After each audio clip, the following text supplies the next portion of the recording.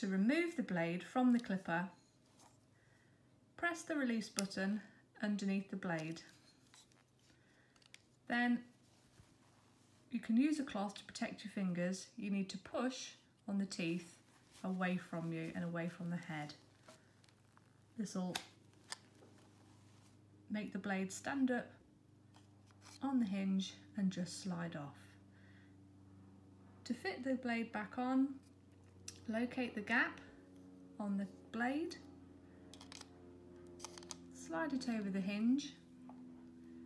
On the back of the cutter of the blade, this black part, you'll see a little indentation where the little white motor arm fits into. The blade needs to slap back securely onto the clipper. If it doesn't, this blade may not be quite aligned properly. You can manually push this blade by just moving it with your fingers to make sure that it's aligned with the little white lever arm. When it is, push the blade firmly back. Again, you can use a cloth to protect your fingers until you hear a good sharp snap. When you run the clipper, you'll know if the blade is on properly because it'll have a nice smooth sound.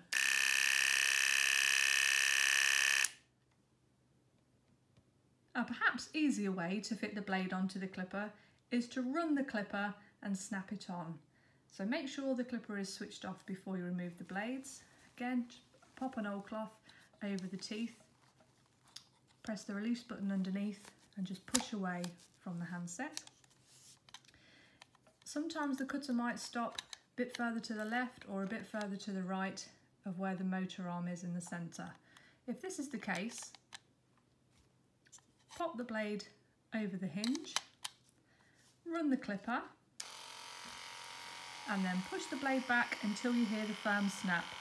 And the little white lever arm will naturally find its own way into the hole on the back of the cutter.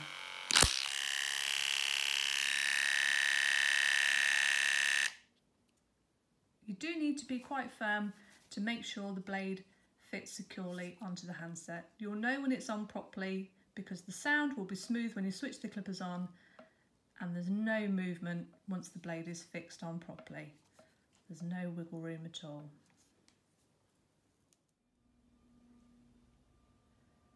The fitting of the A5 blades on the MD Roma are the same as the A5 blades for the Pedigree Pro and Royale Masterclip clippers, simply snapping on and off the handset.